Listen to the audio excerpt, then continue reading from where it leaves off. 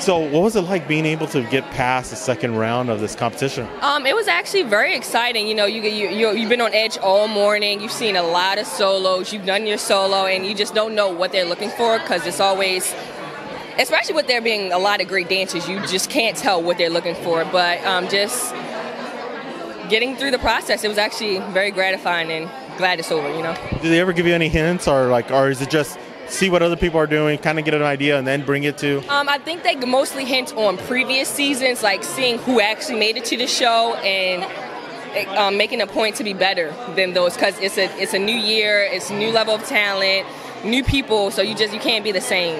Yeah, you know. So what's your inspiration for your dance when you bring it on the floor? What brings you to that level?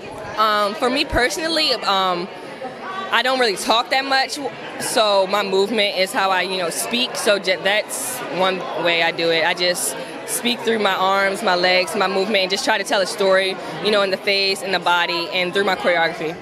How many years of dance have you been doing? I've been dancing since I was like 3, but not technical training until about 5th grade. So about 11, 12 years.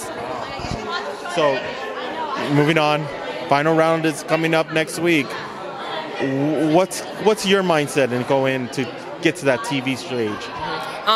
Definitely staying focused because we have to do different styles. So you have to show versatility. You have to show that you're diverse and that you can do anything. So just definitely staying focused and just remembering who I am in contemporary, but also showing who I can be in the other styles, hip hop, jazz, ballroom, so on and so forth. Awesome. Well, good luck. Break a leg and have a great competition. Thank you. Thank you for watching Muse. If you like what you saw, make sure to subscribe to our channel and click on all the other videos you see to watch more of our content.